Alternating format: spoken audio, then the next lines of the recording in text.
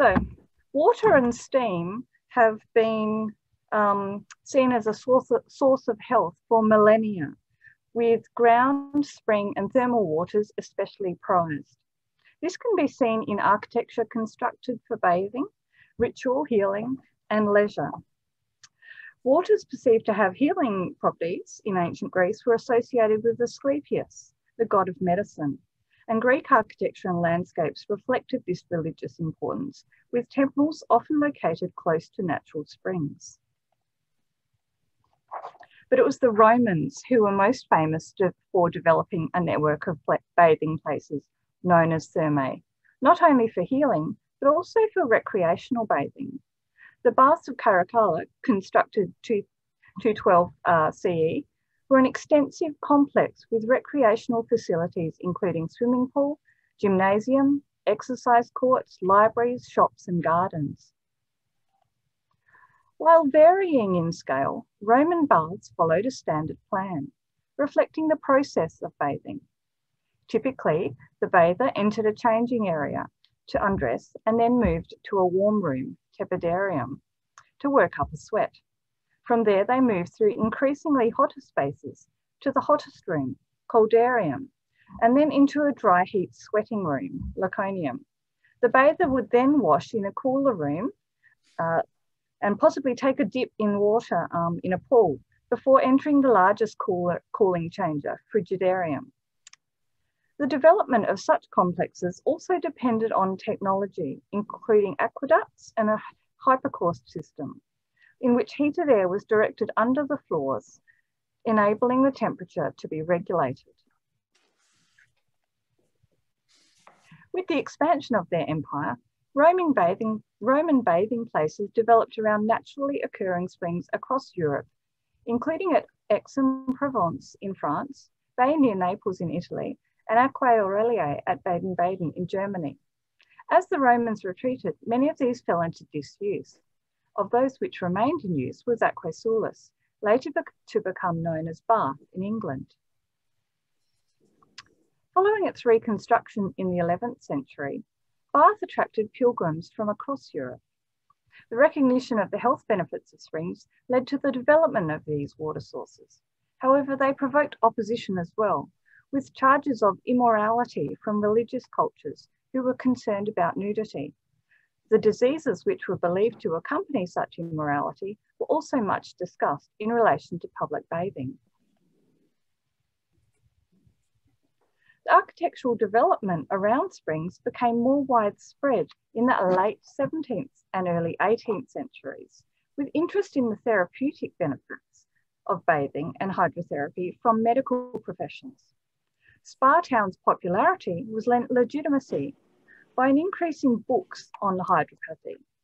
Spa towns were beginning to transform from the fashionable watering places associated with licentious behaviour into more serious healing places. Advocates of cold water bathing included John Floyer, whose books were influential.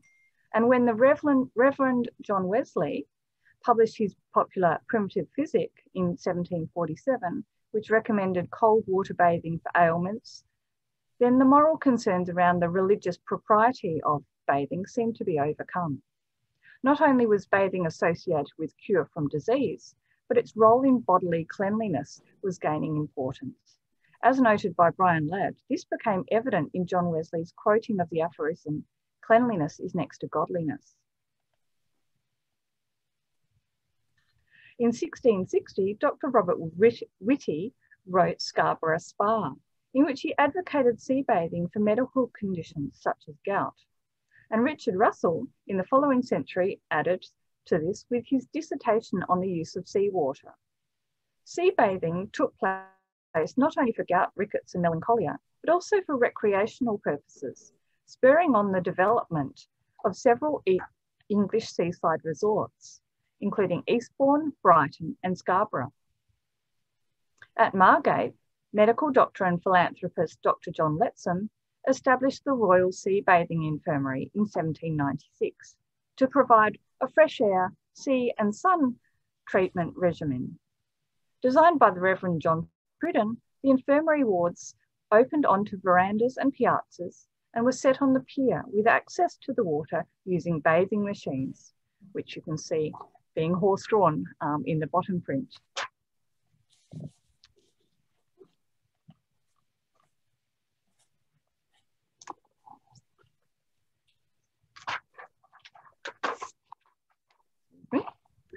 Bathing machines also are evident in this print at Gravesend. And you can see the bathers were wheeled down to the ocean's edge where they got out undercover and could bathe, or if they were able to, could swim in the salt water.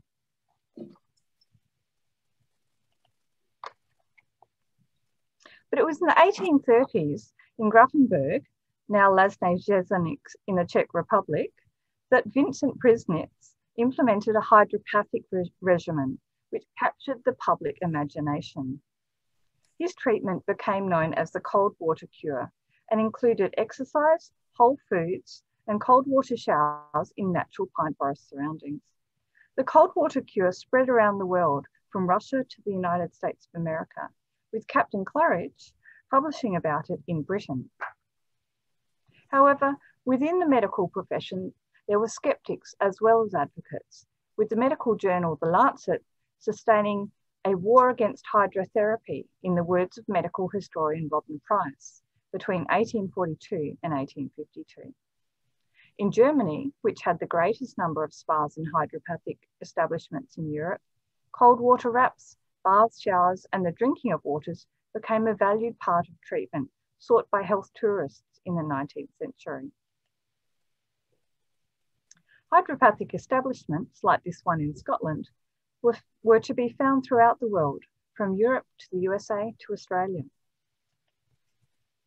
While in England, Bath was noted in Bradshaw's Railway Guide as being, quote, renowned in the world of fashionable invalids. Bath's attractions included not only its well-known private baths, but also public baths, indicating that such facilities were no longer seen as solely the preserve of the aristocracy, but were being used by a growing middle class as well. Treatments there included bathing or showering in various temperature waters, being covered in wet wraps, as well as the drinking of the sometimes unpleasant tasting and smelling water, which often had purgative after effects. The pump room, named after the fact that that's where the pump or the water source was located, was not only used for drinking the water, but increasingly as a venue for socialising. Quite often in spa towns, the pump room was more of a pavilion, and many of these were relatively small domed buildings constructed over the water source. In Europe, the Trinkhallen, or drinking halls, were much like the pump rooms, designed as places to drink the waters of the spring. The association of holidaying with a more serious purpose meant that even as water cures lessened in their medical standing, the practice of visiting spas to rest and recuperate continued into the 19th century. Spa architecture in both Europe and Britain was often grand in scale and detail, reflecting not only the elevated status of spas and the importance assigned to the healing properties of the waters, but also to the type of clients those operating them were attempting to attract. The spa at Cala Vivari attracted visitors with its naturally carbonated thermal springs, and this increased in popularity in the 16th century as medical treatments were made available, such as bathing in mineral water, which was transported to bathhouses along wooden troughs. But it was later, in the 19th century, that the therapeutic bathing really developed, and with it the architecture of the spa town.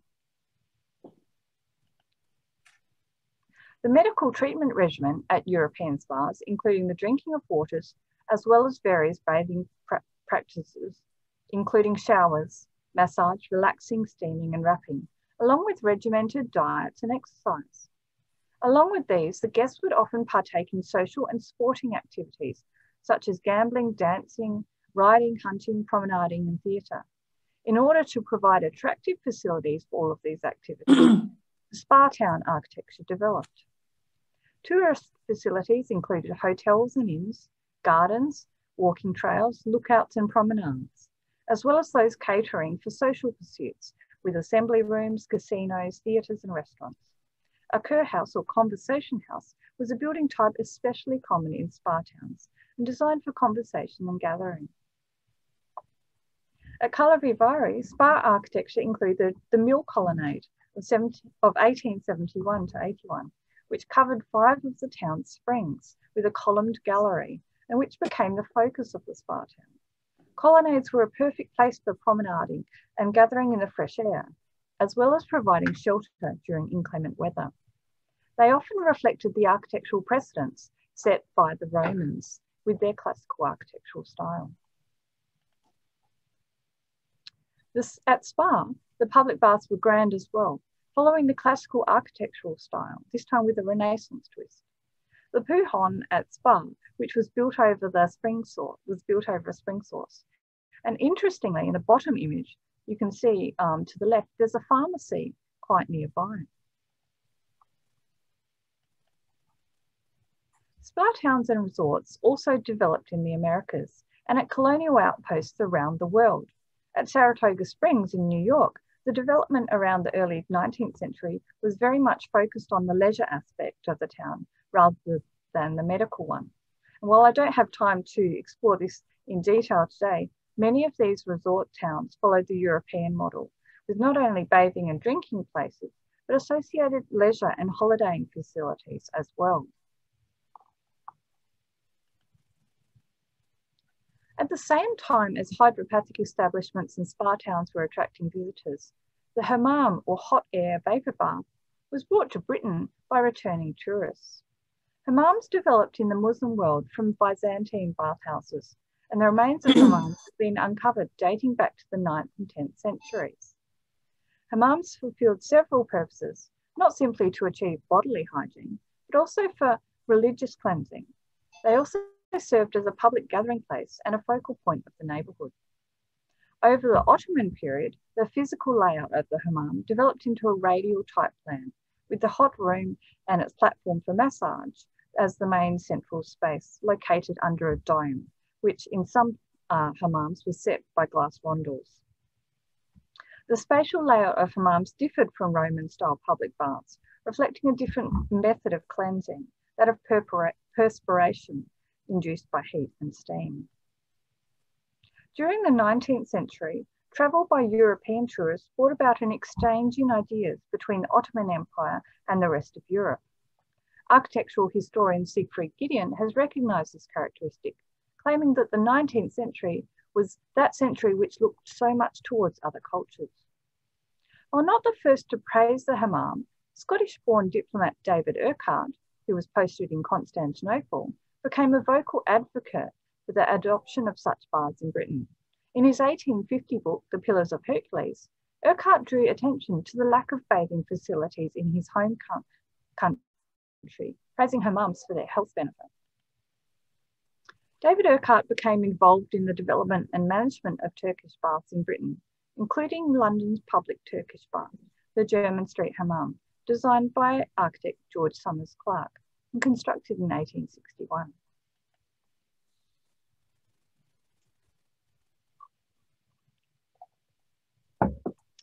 Architect Robert Owen Alsop, in his 1890 book on the Turkish bath, described the hammam system as a heat bath for hygiene, remedial and curative purposes. From a hydropathic medical model, the Victorian Turkish bath in Britain evolved into something akin to the Roman baths, where socialisation and relaxation became as important a part of the experience as seeking a cure. With many Turkish baths in Britain aimed at local tourists or pleasure seekers, their architectural expression was an eclectic mix of styles, thought to be reflective of the Orient. Elements included minaret-style towers or chimneys, decorative fretwork, pointy arch windows and doors, and the use of coloured glass mirrors and tiling. In the increasingly commercialised leisure world, Alsop recognised that, and I quote, "With the public, the best bath will be the most elaborate and the most flashily decorated, and the moth and candle principle comes into play," end quote. One which opened in 1882 was the Dalston Junction Turkish baths in London, designed by John Hatchard Smith. But not all Turkish baths in Britain attempted to mimic these styles of architecture. Some were neoclassical, evoking Greek and Roman styles. Others were Queen Anne, and many were vernacular, reflecting the local context in which they were built. They also spread across the British colonies, as well as the United States of America and Europe. The hot air bath had been claimed by Urquhart to have eased pain associated with his neuralgia. And it was argued that it could cure cancer, tuberculosis, leprosy, and infertility. Yet, as with the cold water cures, the medical press ridiculed the Turkish bath mania, calling into question the health effects. Much as the spa had suffered from reputational damage stemming from fears over public nudity in previous times, the Victorian Turkish baths also became disreputable once the faith in the medical effect waned. With sanitary reform in the Victorian period, baths began to be viewed less as health and leisure resorts for the wealthy and middle classes, and more as places associated with cleanliness for the poorer classes. The cities and towns of industrial Britain were the cradle of this type of public bath development due to the rapidly increasing urban population, middle-class fears of disease, and the want of a healthier workforce. Without the infrastructure for piped water or sewerage at both an urban level and a household level, people had to rely upon water from local wells, standpipes, and pumps in the street for their drinking, cooking, and bathing and washing water. English sanitary reformer Edwin Chadwick's report on the sanitary condition of the labouring population of Great Britain from 1842 received much attention, and from those interested in health and sanitation. In it, Chadwick recognised that one of the barriers to cleanliness was the lack of water supply. And following Chadwick's ideas, he believed that when filth was washed away, the worker became both clean and healthy. Early in the 19th century, baths funded by the Corporation of Liverpool had been erected at St George's Pierhead to a design by city surveyor architect John Foster Jr. to replace earlier sea bathing facilities there. These baths incorporated water pumped from the river for swimming baths for men and for women, as well as offering private, cold, shower, warm, tepid, medicated and vapour baths. Architectural historian Thomas Marcus identified the public bathhouse as one of the new architectural types which emerged in the 19th century. An example of this type was the Frederick Street baths and washhouses in Liverpool, opened in May 1842. They were freshwater warm baths with individual bathing cubicles provided by the municipal council. Another architect-designed public bathhouse was St Pancras in London. Built in 1845 to designs by Thomas Aldwinkle, the baths were justified in the press where it was argued that, and I quote, "Indeed, it is hard to understand upon what ground the use of a bath, which is so much lauded amongst the rich, can longer be denied to the poor," end quote. The simple and economic features resulted in a utilitarian interior, one which placed function at the centre of the design. The Spartan interiors suggest a selection of hard, impervious surfaces with little decoration, aiding in keeping the public baths and washhouses clean.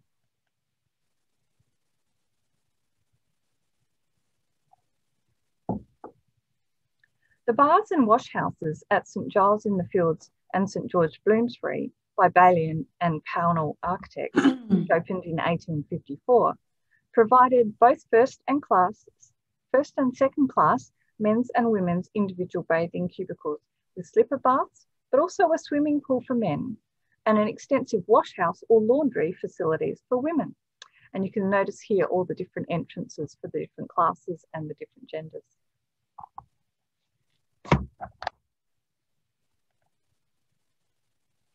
Other architects who were active in designing these facilities were Arthur Aspetell and John Whichcourt, who published their book Observations on Baths and Washhouses in 1851. And it was partly through such publications that the idea of public baths began to travel throughout the world. Architectural magazines cast judgment on them, with the Builder magazine stating in 1864 that public baths, and I quote, ought not to be laid out on a grand and expensive scale. Such places ought to be plain, simple, and above all economical. While the penny cyclopedia of the Society for Diffusion of Useful Knowledge recorded that, quote, in general character then, these establishments are pretty much alike. The exterior is usually a plain brick building with stone quoins and dressings, having a basement and in front a story above it, with a lofty square ventilating and chimney shaft, somewhat like a campanile in appearance. The function of the building can be seen expressed both through its exterior and its numerous entry points for the different classes and genders, a chimney for smoke from the boilers, and quite often signage indicating the public nature of the building. The procedure for visitors to public baths was similar across the buildings as well. The bather entered the appropriate entrance, either first or second class, men's or women's, and purchased a ticket. With this in hand, they would proceed to the waiting room, where they would be able to browse reading materials, including newspapers, magazines, pamphlets, and health manuals, until a bathing space came available.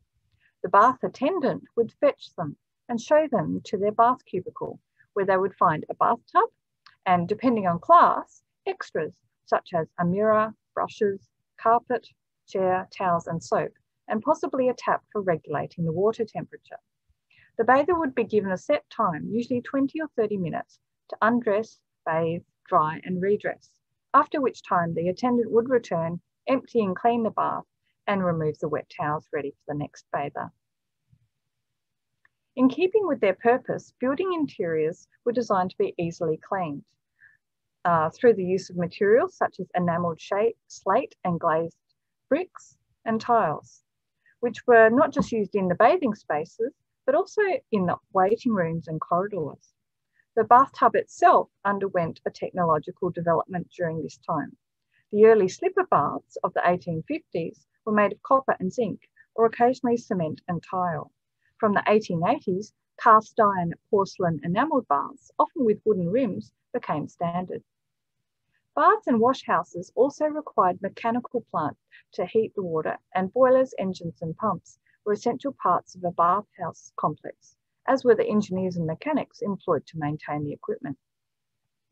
The wash house or laundry was a function allied with public bath complexes. Undertaken by women, laundry could be washed and dried within the complex, following a highly structured process enabled by the layout of the facilities.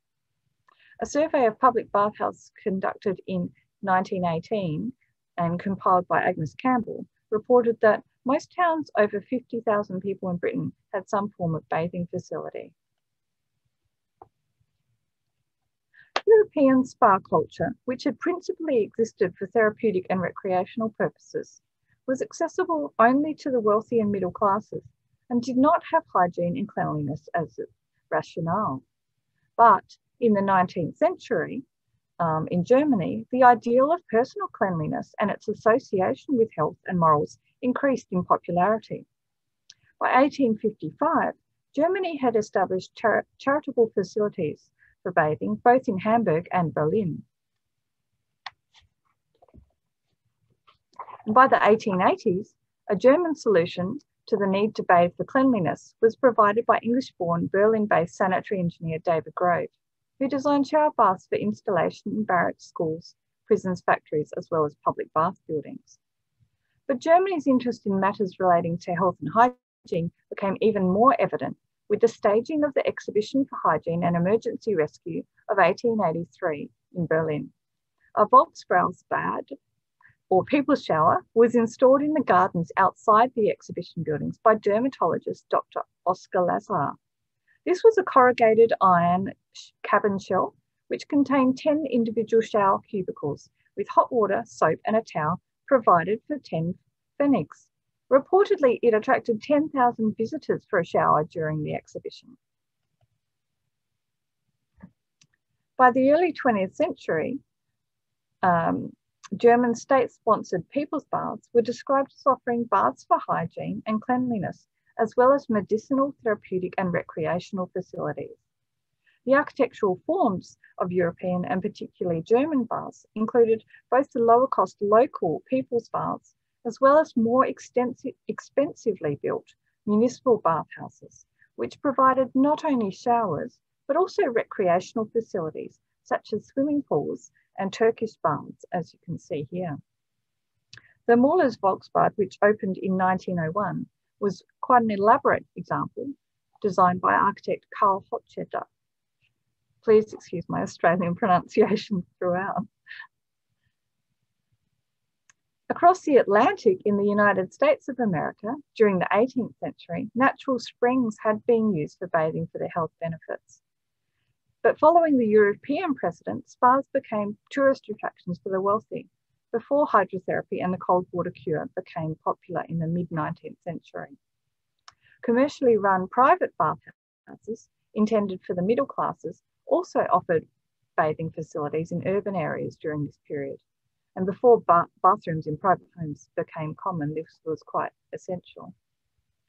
However, this left the poorer classes without any facilities for washing. And as journalist Jacob Riss remarked, quote, "The great unwashed were not so from choice." Following the establishment of the Association for Improving the Condition of the Poor, the AICP, in New York in 1843, the focus on slum improvement through public health reforms and environmental amelioration gained attention, and similar organisations were founded in cities throughout America. The AICP built the People's Bathing and Washing Establishment, seen here, at 141 Mott Street, New York, in 1852. In 1889, German-born physician Dr. Simon Baruch began to publicise his views on the benefits of public bathing, and soon became an authoritative voice for the movement in America. His idea was to provide economical, efficient bathing for large numbers of people through a network of local bathhouses following the German precedent with showers, which he termed douche baths.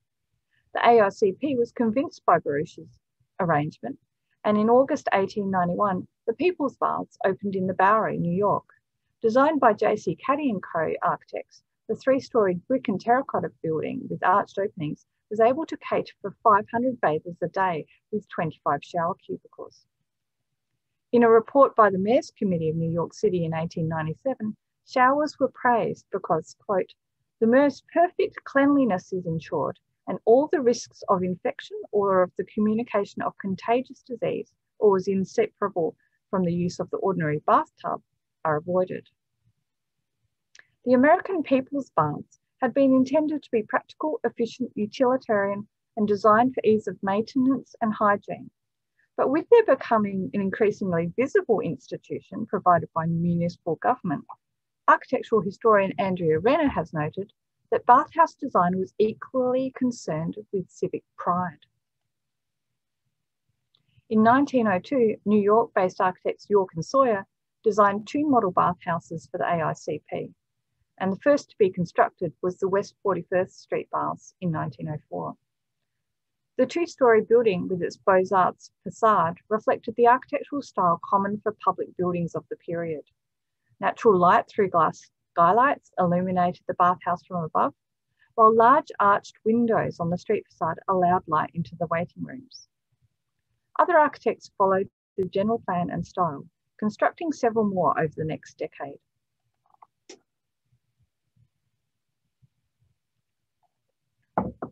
So now to swimming pools, which as part of the facilities provided in early public bathhouses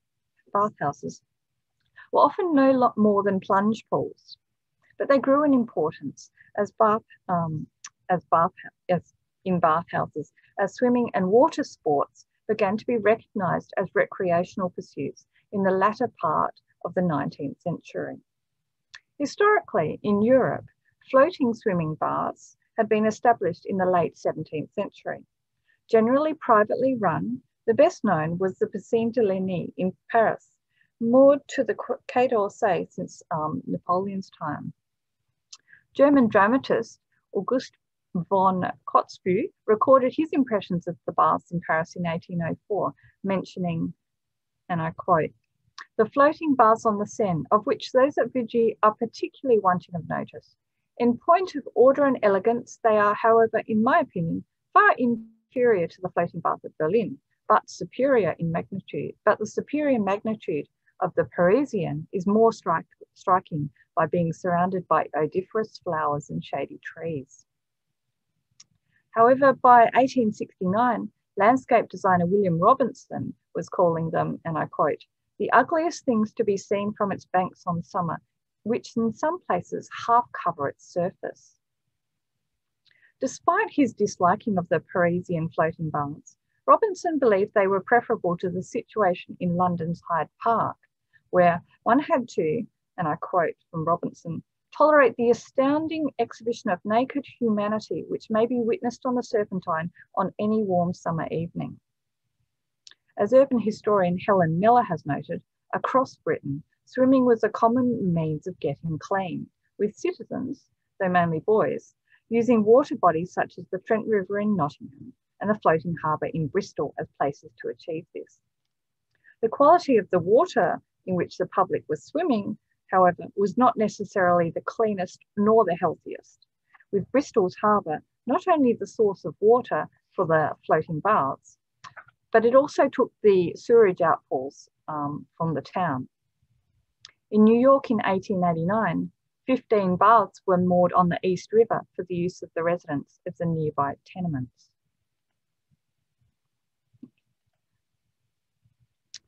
The attraction and recreational opportunities offered by swimming baths were soon recognised by authorities on both sides of the Atlantic. While still couched in health terms, the shift from hygienic cleansing to physical exercise changed the architecture of bathhouses to swimming baths, with the pool taking centre stage over the individual bathing cubicles. A slim volume on the swimming baths of London was written by open-air swimming bath advocate Dr. R.E. Dudgeon in 1870.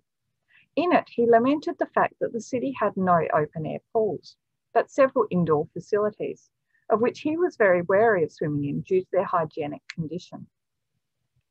In many of the British swimming baths, the pool was used predominantly during summer months, but in winter could be closed and covered over to create a hall and a venue for public events. While private swimming pools had existed from earlier in the century, the first municipal swimming pool in the United States was at Brookline Public Bath in Massachusetts. Designed by architect F. Joseph Untersee in 1897 as a recreational pool catering for the middle class, it was promoted as having what were described at the time as swimming facilities as well as cleanliness baths. This shift in priority was a response to both the need for recreational facilities, but also to the increasing availability of baths, showers and laundries with running water and sewage in private homes. Across the United States of America, African American residents, however, were excluded from these new recreational facilities, not being allowed to swim in the same pool as white residents, a situation which was mirrored in other countries, with Indigenous members of the Australian community unwelcome at swimming pools in Australia well into the 1960s. In the city of Melbourne, Australia, the Melbourne City Baths opened in 1904 to replace earlier municipal facilities which had operated on the same site since 1860. Designed by architects John James Clark and Edward J. Clark, the red brick and white cement rendered baths were a result of a competition held by the Municipal Council. Designed principally as swimming baths, the Melbourne City Baths provided all types of facilities associated with public bathing, with 2 heated swimming pools with galleries, dressing boxes, slipper baths, spray baths, Turkish baths, vapour baths, a Jewish ceremonial mikvah bath, and laundry. Segregated men's and women's facilities and first and second class divisions were also made concrete in the architecture. The public swimming pool had emerged as a recreational setting in its own right by the early 20th century, and many older bathhouses were rebuilt to incorporate pools. But with the health benefits of fresh air and sunlight growing in popularity, indoor pools found competition with outdoor open air swimming pools. The increased focus on the healthy, fit and tanned body also created a demand for places to exercise and display, with spectators and sunbathers provided with pool surrounds on which to sit or lie and watch the swimmers. Despite the cold northern European temperatures, meaning that outdoor cold water pools could only be used in the summer months, many were built in cooler climate countries, including the Netherlands, Switzerland, and Germany. The increasing number of swimming pools being constructed coincided with the modern era of competitive sports, with the first modern Olympics in 1896 in Athens, including swimming in the events.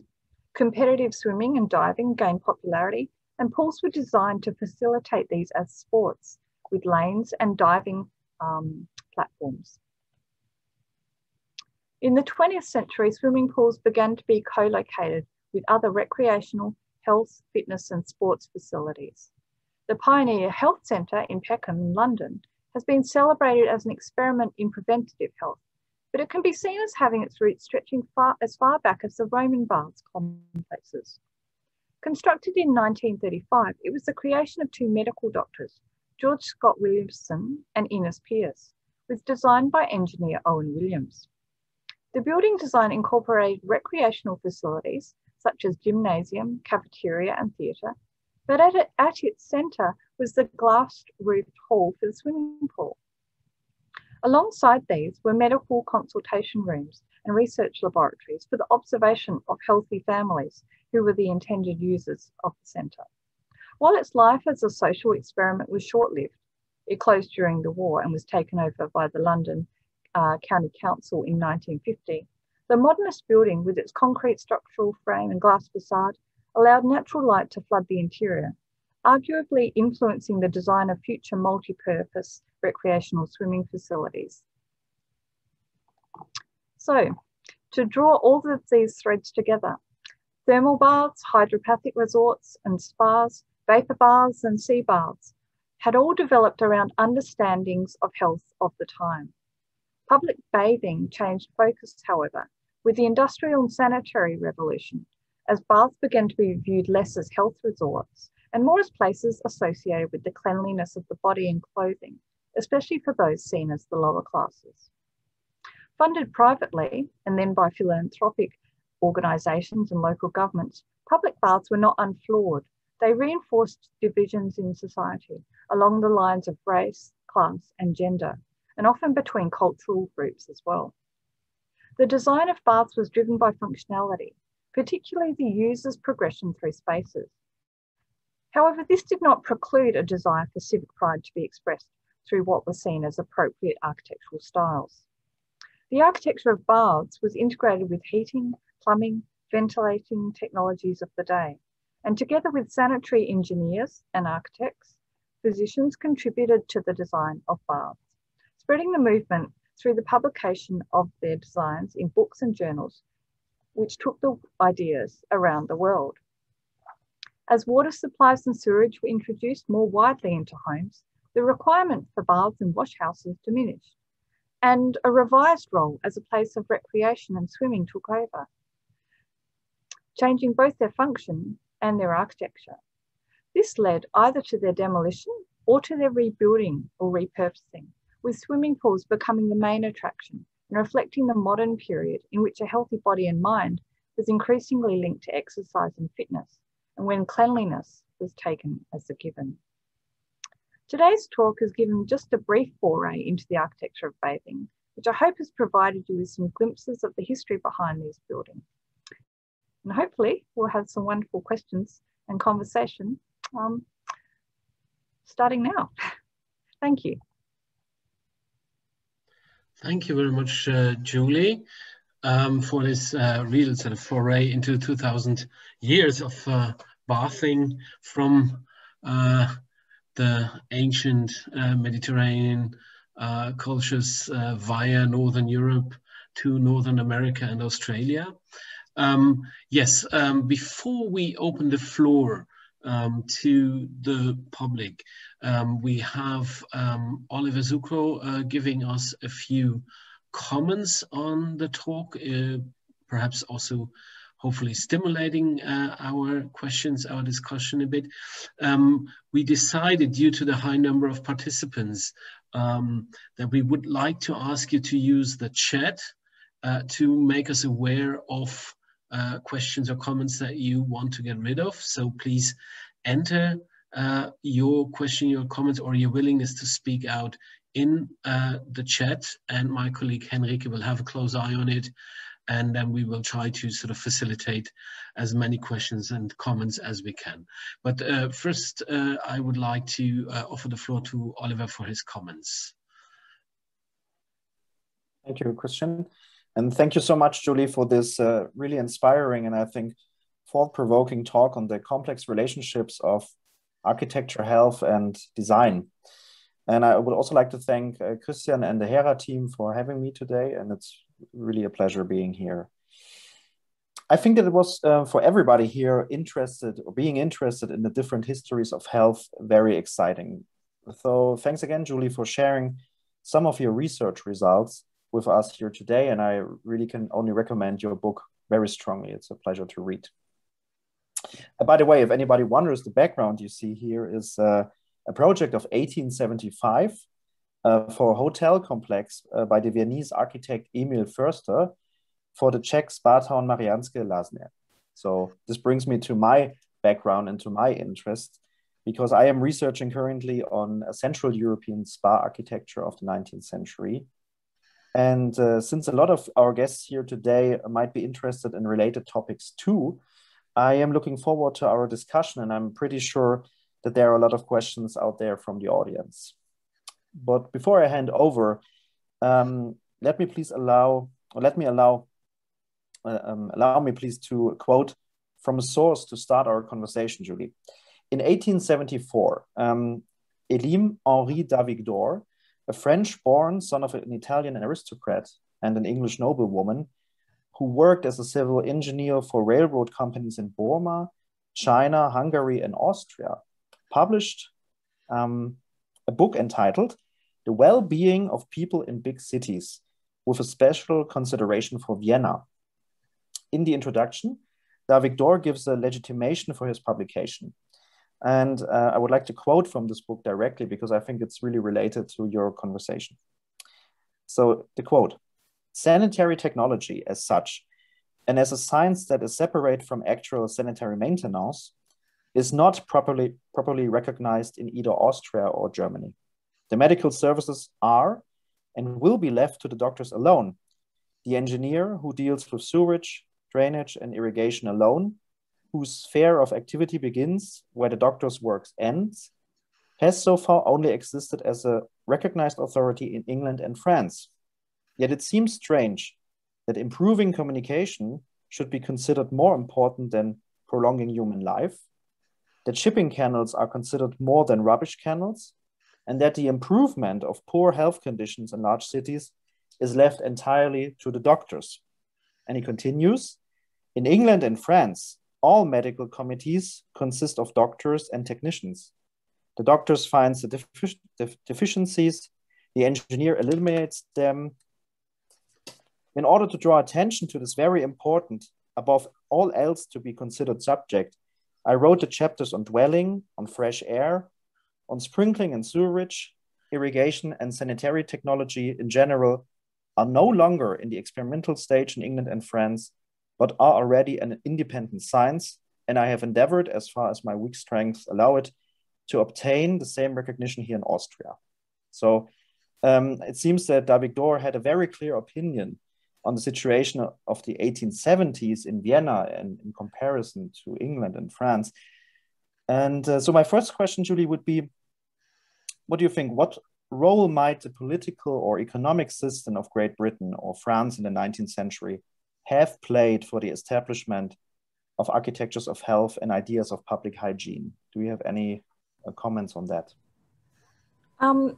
Well, I find that quite interesting, because when you actually look at the medical science and where the kind of the breakthroughs were being made, I mean, centered around Germany, and you look at the medical science that was coming out of Germany and Europe, which from a kind of medical or bacteriological kind of side of things, they were doing, you know, the stuff. They were kind of finding out all about the diseases. So from that medical science, it's interesting that she doesn't see the two sides talking to each other, so the medical versus the engineering and architectural. And I guess that is where the kind of the UK and the sanitary science, they did seem to be talking to each other a lot more. And this is something which I've found dropped off again as we come into the 20th century. All of a sudden the professions divided themselves again. So there was that wonderful time during that sanitary revolution that came just after the Industrial Revolution, where in the UK the professions came together, but then in the 20th century they kind of diverged again. I find it really interesting that a woman was writing that as well. That's quite rare. Yeah, thank you. You showed some images and pictures of Kalavivari as one of the most recognized summer capitals of Europe, and I totally agree that this town is really interesting also in the development of very specific spa architecture. And this brings me from my own research to the second question. How would you describe the relationship of urban centers and spa towns? I mean, both were kind of centers of innovation, I think. But how would you describe their entanglements in the 19th century from your case studies? Well, I think one of the interesting things which kind of actually comes up is, which kind of goes a little bit back to your previous question, was the idea of transport and transportation and trains and the way that holiday makers or medical tourists got around. So how did they get from towns to the country? So that link between the country and the town is a really interesting kind of aspect of that. And also, I guess if we're talking about the wealthier people who may have had both country residences and town residences and then retreated to their summer retreats or retreated to a spa town for their holidays and those kind of things, I think that's the city country is an interesting kind of aspect. And that's where, when you start to look as we go into that 19th century period and the development of town planning, where the rus in urbe, or the kind of the idea of the suburbs started to come up as well. So it's kind of like the spa towns in a way were the ideal town, the ideal place to live, that everyone would love to live all year round. But of course, not everyone could, because they had their business in the towns.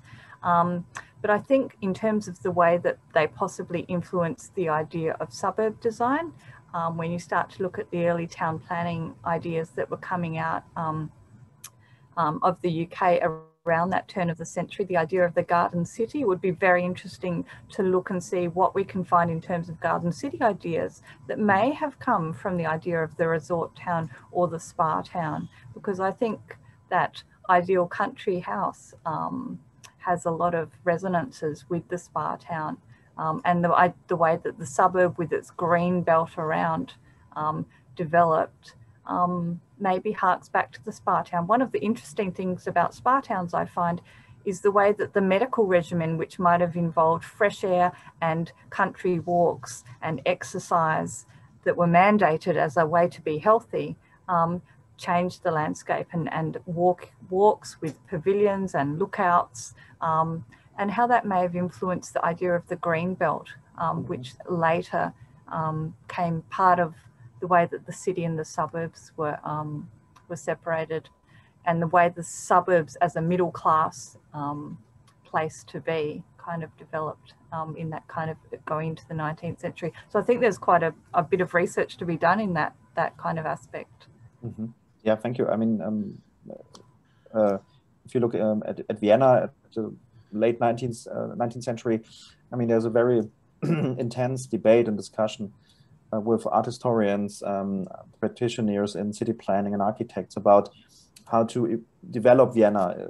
Should it be more metropolis-like with the Ringstraße, or is it more the cottage quarter, which is kind of this garden city reception in Vienna. So yeah, it would be interesting really to trace the connections between the spa town and the garden city movement. Absolutely.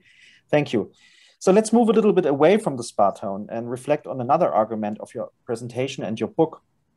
And this is also another very interesting topic in your publication, and that is the modernity of those architectures of health, which persons like Gideon or Le Corbusier have referred to.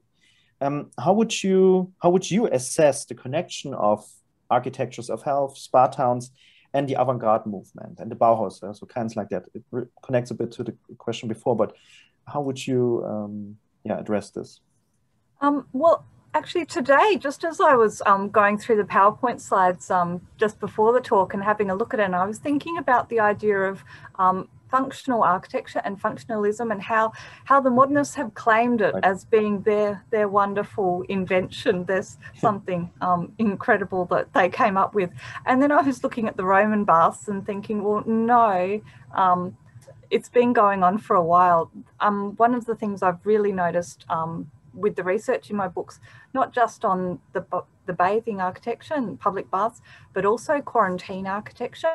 These were architectures of function, of process. Mm-hmm. So the way that people were directed through various doors in terms of the bath and the bathing, and they were directed down corridors to waiting rooms. There were a series of doors and gatekeepers, whether they be bath attendants or whether they be locked doors or no access this way, only access that way. The way that the function was very strictly controlled by the architecture and through the architecture is something which I think, coming through to that kind of modernist period, is something which was used. And I think Gideon, actually, I've got to go back and have another really decent read of Gideon, because I think he's kind of actually starting to say a lot of that. But I think sometimes today we've forgotten to look at these things in that way. But I really think that functionalist way of looking at architecture is has got some keys to it somewhere in there. Yeah, I just found a couple of months ago, I found a quotation by Hugo Hering. You may have heard of him, a Berlin city planner of the 20s. And he was reviewing a book by Le Corbusier, and he writes in this review, oh yeah, Le Corbusier, very interesting plans. This reminds me on spa towns, because you have very green, open floor plan, and then you have single buildings within a park. And this reminds him on the spa town. This is interesting to read this like kind of conversation between two modernists reflecting about spa towns and their urban situation. And finally, one last question. I thought it really important in your book to read in the last chapter on the relevance of the ideas of the 19th century for our times of, yeah, you could say medical crisis. And because the aspect of relevance is, I think, an issue of spa towns, especially smaller spa towns today in Central Europe or in Europe. And I guess the colleagues of the HERA project might agree on that. So especially smaller spa towns, I think they have to create a new relevance for today. So why do they matter? And how could they add something new to the long history of bathing and curing and all the things you were talking about? And my question before this background would be, where is the conversation between doctors and communities and architects now today, from your point of view? Is it in the spa towns, or is it in the architectural firms, or where is it? Honestly, compared to what was happening in the 19th and up to the mid 20th century, I think the conversation has stopped. I really have been struggling to see decent two-way conversations between the medical profession and the architectural and engineering profession. I mean, in the 19th century and the early 20th century, you could find building plans for sanatoriums and quarantine stations being published in journals like in medical journals. So the medical journals were carrying architectural plans and articles about town planning. Mm-hmm. And medical professionals were going and speaking at architectural and planning conferences, and it wasn't uncommon. There were spots in the programs for medical doctors to be talking to, you know, town planners about what they saw as the best way kind of to design.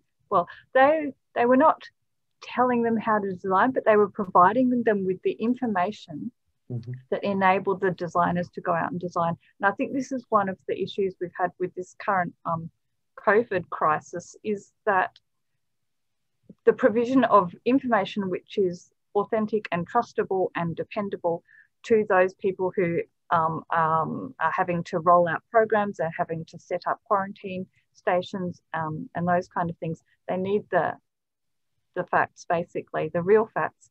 And I think sometimes there's been a lack of communication, or maybe too much communication or miscommunication going on. And I think that can be a slight problem. I think it also needs to be in very plain, straightforward, understandable terms. Architects don't have the medical training, and, well, medical doctors don't have the architectural training. So it's about making that common ground where they're actually speaking in plain terms which both of them can understand. So I think that's one of the things that really came out of my research, was the fact that why are we not seeing building plans published in medical journals anymore, explaining to the doctors this is how buildings work. And, you know, if you've got a surface and you touch it, you know, there are ramifications which all of a sudden we're very conscious of these days. So I'm hoping that there'll be a bit more conversation starting to appear. And I think that interdisciplinary, that cross-disciplinary collaboration would be great if that kind of came out of the current situation. Yeah. I mean, honestly, I was very excited to see that Beatrice Colomina had a special issue of eFlux on Corona and architecture. But then again, it really stays within the realms of architectural professions. So architects are publishing about architecture. And yeah, let's see where this conversation will lead. But thank you so much. Yeah. Oliver, could you perhaps give this link to the journal, to the special issue, into the chat so that we could find it there? Yeah, I will. Yeah. So Alex, I will do it now. Asking the same already. So thank you very much. I mean, these were great questions. I mean, sort of, you really sort of put the already great talk into a still bigger kind of context. That was very, very helpful. Thank you very much for this. And I think it's now high time, obviously, to open the floor to the others. I've seen that Henrike has already collected a number of questions. I would suggest that when Henrike calls you to ask a question, that you quickly switch on your camera in case you haven't done so. Obviously, if there's a technical problem, then you can't, but so that we have at least a few faces that we can speak to when discussing issues among ourselves, right? Henrike, will you sort of go down your list then? Of course. Hello to everybody from my side as well. So as to be expected, questions are coming in. Julie, thank you for being with us today and taking your time for answering all these questions. The first two will be by the colleague hiding behind the pseudonym TVD Dunk 1. And then follows Alex Dreis Francis. So please, you two go one after the other. Sophie Vassé just signaled that her question has already been posed and answered. So she kindly draws back. There was a question earlier by Sophie to a detail in the slide. So I think maybe Julie and Sophie can sort that out later. So starting with the first two questions, and I'm collecting the next bunch. Thomas. So TVD Dunk 1, please. Thomas, what's the matter? Oh. Hey, no, we can't hear you. No. Okay, perhaps then, Thomas, we pass the floor on to Alex. In the meantime, you try to sort out your microphone problems. Otherwise, in the worst case, you needed to ask your question in a written form. Yeah? Okay, so Alex. Hi there, can you hear me okay? Yeah. Hi, Alex Drees Francis, University of Amsterdam. Thank you so much for this fascinating presentation and also wonderful visuals and broad range of interdisciplinary considerations. Yeah. I have two questions. One is about Orientalism, which is a feature that I noticed quite sort of regularly viewing the images. You know, there seems to be a tendency either towards rectilinearity and modernity, but there's also numerous buildings which encompass a kind of Oriental fantasy. And there is a history of some of these spa pioneers traveling in the Ottoman Empire and in the Balkans and bringing back models from there. So if you could comment on that. Yeah. And the second question is a provocative one, which just occurred to me. Is there any research on the relationship between thermal and health and architecture and concentration camps? Because of course, if you learn to clean people, you can also learn to do the opposite with them. And that's just a provocation question. Yeah. Thanks, Alex. The first question, yeah, on Orientalism, I think I should also mention that Malcolm Schifrin has a wonderful website called the Victorian Turkish Baths, and I think he's done a book of it as well. Which I think I corresponded with him once. Yeah, I think I know. Yeah, so that's a fantastic website full of all sorts of things. Yeah, I think it's really interesting in terms of the way that architecture has been used. I'm trying to think of the right word to say it. I want to just say stolen. The use of the dome, the use of the minarets, the changing of a minaret into a smokestack or a chimney stack, I find could be seen as quite an interesting shift. But I think really when you start to look at it in terms of tourism and starting to look at it in terms of theme park, maybe it's early theme park architecture, maybe the Victorian Turkish bath was the beginnings of the theme park, the beginnings of Disneyland. Yeah, it's quite interesting, but it reflects what was happening at the time. You look at the chinoiserie and the interiors, the porcelain, those kinds of things which were having an impact. In a way, it was telling people if you went there and you appreciated that, it shows that you had some kind of culture because you had the ability to travel in much the same way that today travel can be seen as a way of a status symbol. So I guess if you have that appreciation of Orientalism and Orientalist architecture, at the time it was showing that you were cultured and wealthy enough to have traveled and to have the means of traveling. So that's probably one aspect of it. And I guess the other way is that if you didn't have the means of traveling, you could experience it by going to these Turkish baths that had domes and glass stars in the ceiling. And that was possibly another way of kind of looking at that. Oh, your second question on quarantine stations and concentration camps. This is quite a provocation indeed. It's true. I mean, the quarantine stations and the bathing and the steaming of luggage, that was something which was really, that was what they were designed to do. They were designed to bring in people and clean them and inspect them in sometimes quite an inhumane way. But at the same time, as we know today with COVID, it was the way that they were protecting themselves from diseases. I mean, here I am in Australia, which is the largest island in the world, and we've had our borders shut both in and out for over 12 months now.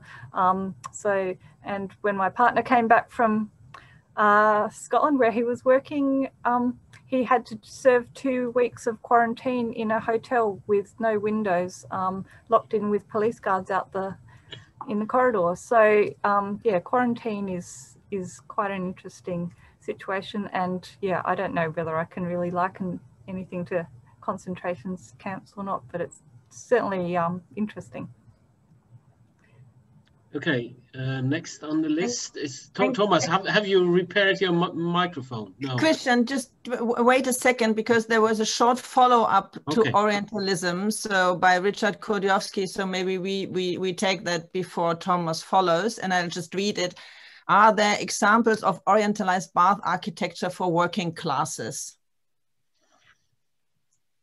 I think so they were open to the public, and quite often for a small fee. So they weren't free. Kind of most of these public baths did attract a charge, so there was an entry fee kind of thing. But yes, there were facilities, Turkish bath type facilities for the public. The Melbourne City baths, which actually are still standing in Melbourne, incorporated a Turkish bath, and they were open to the public. So they weren't aimed at the working classes, but they were open to anyone who could pay the fee. Thank you, Julie. So now, Thomas, if you're prepared with your microphone, you could go ahead. Nee, dat ziet er niet goed uit. Thomas, je moet het gewoon opschrijven in de chat. Yeah, just type it into the chat, and then meanwhile, I would say that Christian Barnbeck continues with the next question. Hello, everybody. Can you hear me? Yes. It's working? Okay. Sorry, my English became a little bit rusty over Corona. It's long ago that I was talking in English, but I try to answer my question, tell you my question. I'm very interested in the development of European parks, of the spa parks, of our common picture of that. So the first example I found for a real spa park, where you have really the structure in the middle is a park, and surrounding of the park are hotels and yeah, places where people can sleep. And inside the park, you have the therapeutic buildings, widespread. For me, the first place I could find was Mariánske Lázně in Czechoslovakia. I think it was founded in 1813. The other second example is my own hometown, Bad Oeynhausen, one of the Royal Prussian baths places, where you could also find in the middle, the first thing they built was a park with the widespread therapeutic buildings inside. Do you know any other examples, maybe earlier in the 19th century in Europe, where you can find that structure? Or is it really like Mariánske Lázně is the first one, and then the second one, Bad Oeynhausen, because the king who founded the bars here was one of the spa guests in Mariánske Lázně? Or are there other examples for such a romantic English landscape park with the therapeutic buildings inside? I think they would be pretty early. From what I'm kind of trying to remember, but the 1813, that's quite early. I mean, so I guess they were open, so they weren't private as such. They were open to the public, so public visitors could come. So I mean, public parks, yeah, that would be around the earlier sort of times of when they were starting to emanate. And that's the area of the world where they were coming from as well. I think quite often we think of public parks as, or quite often they're celebrated as being a British invention, and actually they really weren't. They were coming from that kind of Prussian area, from the research that I've been able to discover with my limited language skills, being limited generally to the English language things. But I think that kind of, I'd be really interested. I should really do a little bit of digging, and I could maybe get in contact with you later on and follow up with that, because that's a really good question and something that I think is probably worth looking into. That would really interest me. So maybe I can give you my email address about the chat. Yeah, absolutely. That would be perfect. We can link the two of you. Yeah, that's okay. Yeah, that'd be great. Perfect. Thank you so much. Thank you, Dr. Collins. That's okay. Christian, you mentioned before we come to the next question typed by Thomas, you mentioned your hometown. Maybe you say 2 words about your affiliation and what you're doing in Bad Oeynhausen. Just shortly introduce yourself. Actually, I'm the city guide in Bad Oeynhausen, but I do a lot of research on spa architecture in Prussia.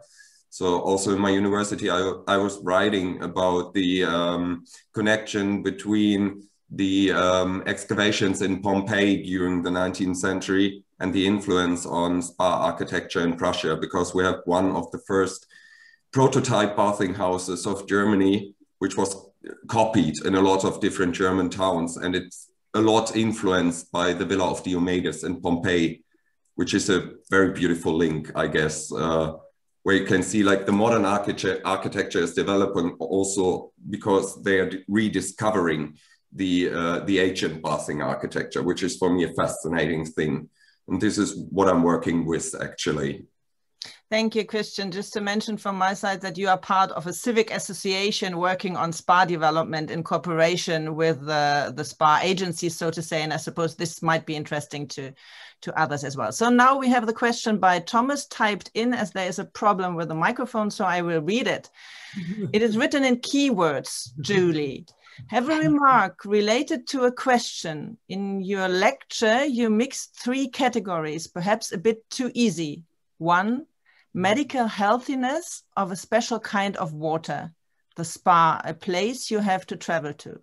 2nd, the hygiene of average water, the public baths, possible everywhere. You go to your own town. 3, the sport aspect, swimming. Question, you shortly mentioned the Ottoman tradition, visible heritage in Budapest still. Is it of category 1 or 2? Hope my point is clear. And this is a interesting and complex question. I used the opportunity to say there's still questions coming in. So to everybody asking and answering, try to be brief because we start getting short of time. Thanks, Thomas. I think it will be the category 1, probably. I think really because it comes from that kind of Byzantine, I think it harks back to the Roman tradition, the Roman baths style, but instead of using mainly water, it was kind of using mainly a steam or a vapor bath. The Victorian Turkish baths, which developed out of it, they meddled a little bit with the technology. They changed the technology to reflect the kinds of, I guess, the steam, the invention of kind of steam engines and pumps and those types of things as well. So they modified it to reflect their modern kind of technology, and then harked back to the design and the style of the Ottoman type buildings. But I think it's a kind of it's more akin to the Roman style baths. So because I would say they were mainly associated, before they had steam engines and things like that, they were mainly associated with springs and thermals, naturally occurring thermals. So it would have been somewhere which you kind of went to bathe and then, yeah, went away from. So I think it's that rather than the cleanliness. Although now that I'm saying that, possibly the cleanliness did have a fair bit to do with it, but it wouldn't have been cleanliness the way we think of cleanliness as in our daily shower type cleanliness. So I hope that helps. I'm not sure if it does or not. Perhaps a quick footnote, if I may. I mean, let's not forget about the fact that in the spas themselves, there was a kind of up and down in the fashions of either bathing or taking the waters or both, right? Sort of, so there is not a kind of naturally given continuity in that. So that makes perhaps the answer to this question even more tricky. Tricky questions. So supposedly continuing with those. Next 3 questions are by Astrid Köhler, Sophie Vassé, and Oliver Sucro. Please have a look at the chat sometimes in between, as well as they are coming in comments to the questions discussed. So Astrid, please go ahead. Thank you, Henrike, and thank you very much, Julie, for your wonderful talk. I have lots of questions. I'll be asking two now.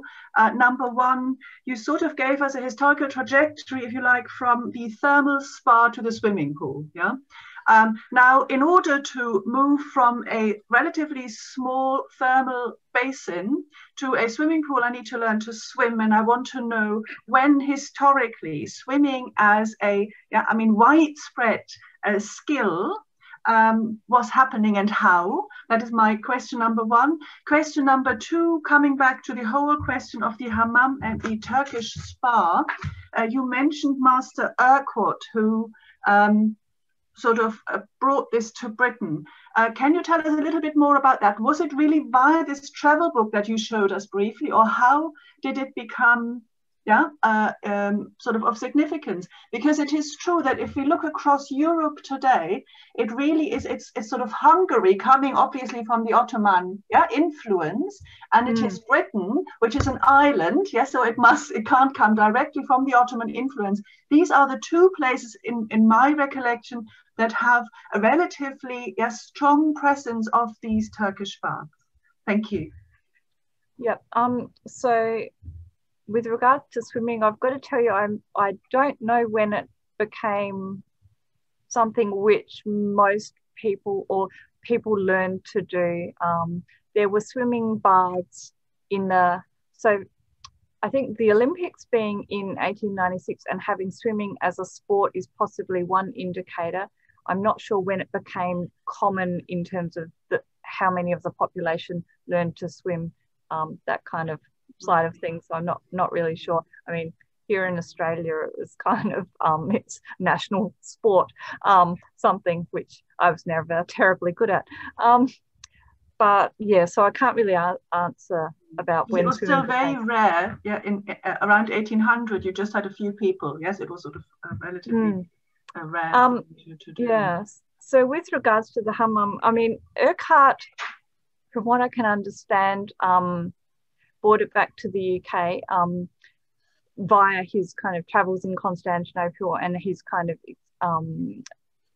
publicising it in that way. From what I can understand of him, he then assisted people in terms of teaching them or showing them how to construct these baths. So he seemed to have been a little bit of an amateur architect as well. There was someone called Richard Barter who was a baths. He had a hydropathic establishment, and he had started some what he called sweat baths, which were based on the Irish model. So this was up in Ireland, and he actually invited Urquhart to come up and help him to establish a better version of these steam baths. He then employed an architect with the same name, Richard Barter, and strangely though, he didn't send him to Turkey to have a look at them. He sent him along to Rome to look at the Roman baths, and then came back and constructed some in the UK. But yeah, I think that was very much a kind of a 19th century a travel. It was really so much to do with tourism and travel and bringing ideas back.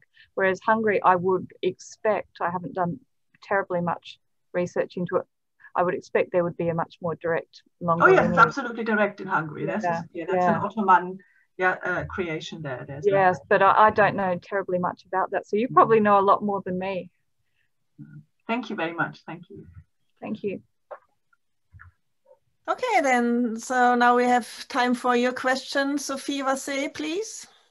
Thank you. Delighted to be here. I'm Sophie Vassé. I work on 18th century spas. I had a question about hammams because something is unclear to me. In the 18th century, there are a lot of ways of using steamed mineral water, including in local applications, and you could really direct steam from mineral waters. But in the hammams that you have shown, is it mineral water or is it just common water? From what I can understand, it's common water, and they used boilers what we call like hot water systems, like boilers, where they would have a furnace and boil up the water to create it and then pipe it around. So, I mean, it really came with that age of steam, when steam trains and steam engines and that kind of manufacturing industrialization kind of helped them to make steam engines, which they then used in bathhouses effectively to pump steam around. So it's very mechanical, very industrial process. And I know the bathhouses in general in the United Kingdom, they were actually contributing to the smoke and air pollution, and there was some smoke abatement acts that had to be brought in, and bathhouses and laundries were one of the main polluters apparently. So very interesting, thank you. Indeed, very interesting. Thank you, Julie, for taking all the questions. So I think we had almost 1.5 hours of intensive talks and discussions. I think there would be, Christian, still time for one question. I don't have anyone on my list, but if there are still Oliver Sucro. You had Oliver Sucro on your list. Oh, he wrote in the chat that it was just a comment or follow up, but of course we can use the time for that as well. Perhaps we sort of briefly refer to some of the comments also in the chat, because I understand it's very difficult to discuss questions and at the same time keep them sort of at bay.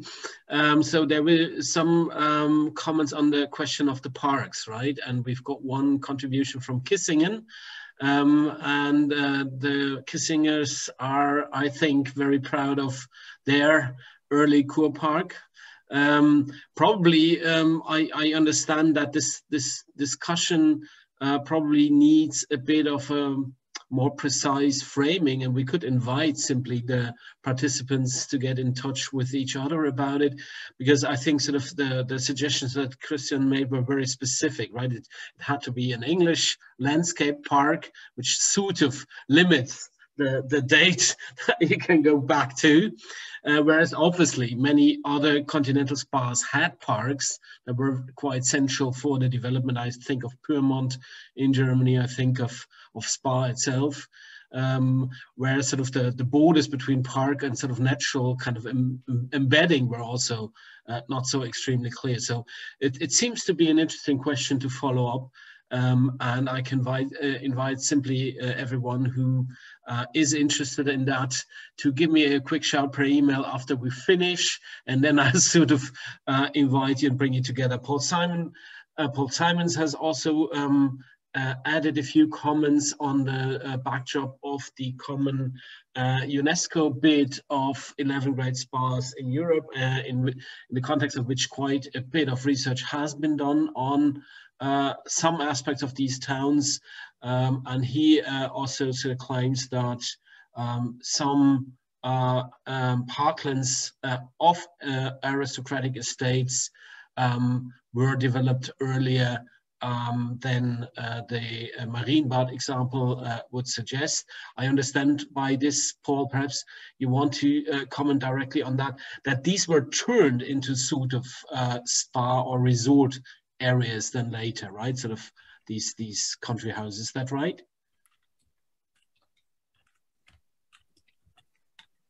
Yeah, hi everybody. Yeah, I'm sorry I had to join a little late this morning, and sorry Julie, I didn't hear all your presentation.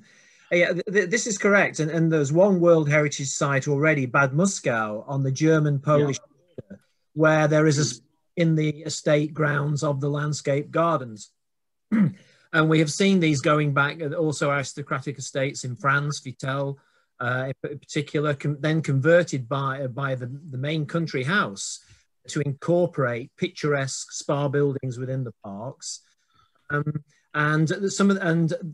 have also detected the influence of doctors on the way some of these aristocratic estates, and also what we might now call municipal parklands controlled by the city authorities back into the 17th century, where they were landscaping gardens, and the doctors were specifying the routes in the gardens. They were specifying easy routes, medium routes, and difficult routes for different types of exercise. and they were telling you what impact this different exercise would have on your health. And in other parks where the clients were too obese, shall we say, to even walk, you could be taken on carriage drives, and the bumpier the carriage drive was, the more it shook your body up to move the toxins within your bodies. And they were talking about this in doctor's treatise in Bath, where I am in the UK, in the 16th century. So I'm fascinated how, and nobody yet has really researched, in my knowledge, how the doctors and the municipal authorities at the time and the private landowners got together to develop parks for a therapeutic purpose and also a commercial purpose to attract business. And I think that whole idea is fascinating, and I've not come across any really in-depth research about that as yet. Mm. Thanks, Paul. I just want to point to another comment in the chat by Anna Maria Boll, who points to a publication by Fred Kasper, who's a German architectural historian who has worked on parks and published broadly on that, not just in this title that is listed here from 2016, but I think he was involved also in some way or the other in the UNESCO bid. I understand. I think I remember he has written in some of the publications there as well. So that's very important. And the other thing, obviously, that comes to mind on the basis of Paul's comment is the fact that, particularly again in Germany, where many of these spa towns emerged in the territory of small principalities, right? Indeed, the ruling dynasties were among the early spa entrepreneurs, if you want to call it like this, and therefore sort of residence towns turned into spa towns, and from their quality of being resident towns for these small dynasties, they had already things that belonged simply to a castle or a place, a residency of a local prince, right? So in that sense, obviously other spas like particularly Bad Oeynhausen that Christian brought into the discussion is certainly different. That's another kind of type that we see particularly in the area there. But elsewhere in Germany as well, and probably across Europe as well, is that sort of the industrial use of brine, right? Sort of as a kind of byproduce, or as a consequence of a lack of economic viability, gives birth to new spa places. And interestingly enough, I mean, this has happened until I think the late 20th century in Germany, right? Sort of that the existence of some type of sources and particularly active industrial drilling for sources has produced then the use and the creation of new smaller spa towns, particularly in the south of Germany on the Austrian border. Okay, so do we have other issues in the chat, except many thank yous and goodbyes from people that had to leave us now? Do we still have, oh yeah, we have the remark by Marjorie Connolly, one of Henrike's students who grew up in New York in the neighborhood of the Brooklyn Baths. They were obviously replaced by a public pool where she learned to swim. Marjorie, are you still around? Do you want to sort of tell us the story in a bit more detail? Yeah. I just did a little research on my own because I was so surprised to see, and I've just found this picture I'll drop in the chat from some random mommy blog. But it's kind of a locally famous pool because the train runs past right outside. And so the people on the train can see into the pool, and it looks all warm and steamy and nice. And the people, I went to high school there, the teams practice, and you can see out to the train. So really amazing to find out about the building that was there before. Thank you, Marjorie. Okay. Henrike, you, I think, have a better view over what is happening in the chat. Yeah, I saw Paul typing, so maybe that's okay. No, it seems to me before you turned off his camera. Yeah, I see that there are two new At least to my knowledge, there are no direct questions, and you have addressed most of the comments. It's a question of time as well, how much time and energy Julie has still left to answer these incoming questions, or whether we want to go to continue with a discussion among our participants, or we slowly come to an end. So, but at least from my point of view, I would sort of be very sad if we came to an end right now, because my long list of questions, obviously, I can also try so from my side, the floor is open to you if Julie is still be able to share her time. Thank you. Yeah, sort of. I mean, I've already, thought sort of Alex was going a bit too far with his sort of concentration camp question, but I mean, sort of one of the, there's these kind of visual associations that you get, and when you were showing these end of the 19th century popular baths, douche bath type of things in these shed-like constructions, right? One of the things that I started thinking of, which is obviously also an underexplored link, there is not just the question of swimming. When did that become popular? My sort of gut feeling, although I can't prove it, would be the compulsory military service might have played a role there. But I'm not so sure about it. But that would obviously date it somewhere second half 19th century. But then with these douche sheds, I mean, sort of, I'm based in the Netherlands, right? And the popular way of spending your holidays is camping. Sort of, it terribly reminds one of these kind of, installations you find on the camping ground. So obviously, here's another underexplored kind of link between different kind of holiday styles. But I mean, it's this kind of rationality of using these kind of water resources to provide a type of hygiene where it's not naturally given, right? This obviously is very much the same concept. But that's just an aside. My main question actually goes in a totally different direction. When you were talking about the conversation between architectural specialists and doctors, and about the functionality of spa architecture, right? Sort of, you seem to go a bit beyond the obvious kind of facade functionality. Many of the 19th century buildings, they are eclectic in their sort of exteriors, right? And the mixture of styles, but you seem to argue that internally they follow a clear kind of functional setup. And this is where my question comes in. You used, among others, the term gatekeepers, sort of the personnel that sort of organizes kind of the proceeding of the visitors through these baths. And here my question comes in. One of the fundamental problems that we will have to discuss in some way or the other in our project is this relationship between publicity or openness, inclusion and exclusion.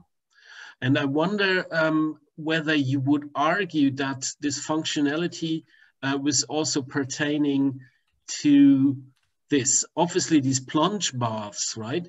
They were sort of public places, I understand, where more than one visitor would be. So they would be somehow opposed to the use of these top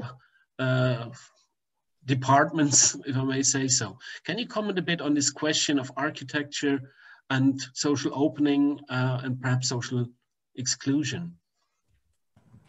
Yeah, I found it quite interesting looking at the design of the individual bath cubicles and the height of the walls as well was something interesting, because quite often they just had partitions which would go up to here or here depending on the building.